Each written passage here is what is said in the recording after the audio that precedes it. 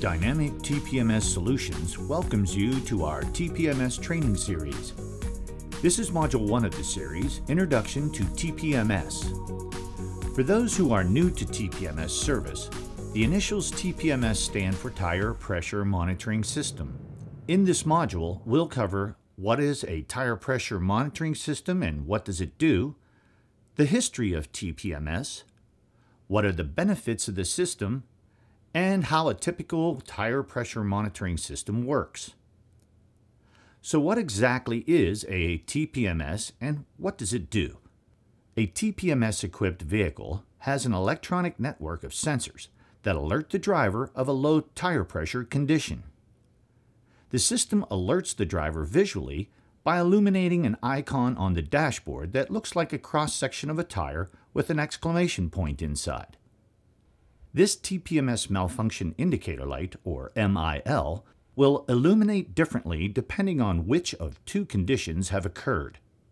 A solid indicator light means that one or more tires have dropped 25% below the OEM recommended placard tire pressure. And a blinking indicator light means the electronic TPM system has malfunctioned. How did the tire pressure monitoring system get started? TPM systems are federally mandated safety systems created in reaction to a rash of vehicle rollover deaths in the 1990s caused in large part by vehicles with underinflated tires. After congressional hearings on this problem, legislation called the TREAD Act was signed into law in November 2001.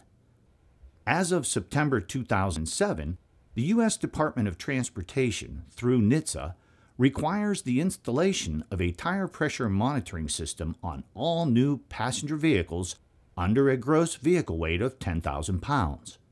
The federal mandate began with a phase-in period in model year 2006, and by model year 2008, all vehicles were required to be equipped with a TPMS. What are the benefits of the tire pressure monitoring system? First and foremost is safety.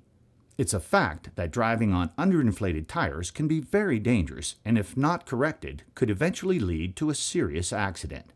Properly inflated tires result in improved performance and vehicle handling.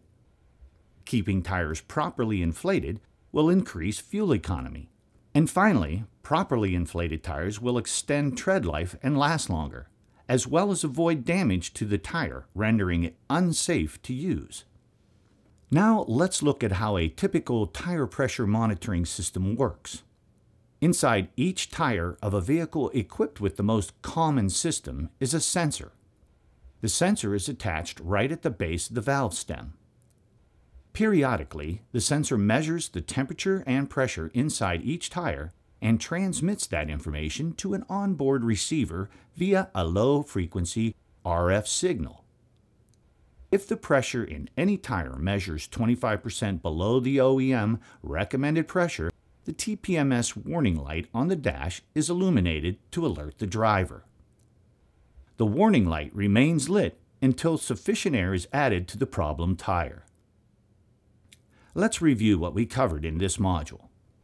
The Tire Pressure Monitoring System, or TPMS, electronically alerts the driver of a low tire pressure condition on the vehicle. Congress passed the TREAD Act in 2001 to make TPM systems mandatory in new vehicles by 2008.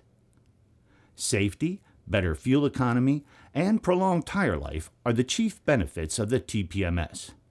Most TPM systems work with sensors in each tire that can signal a malfunction indicator light on the dash to light when a low tire pressure threshold has been exceeded. Thank you for watching Module 1 of Dynamic TPMS Solutions Training Series.